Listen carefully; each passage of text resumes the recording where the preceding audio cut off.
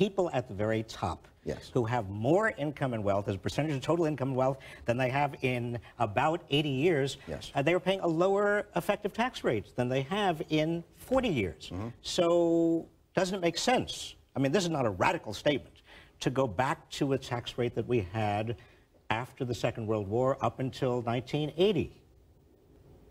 So you're a socialist?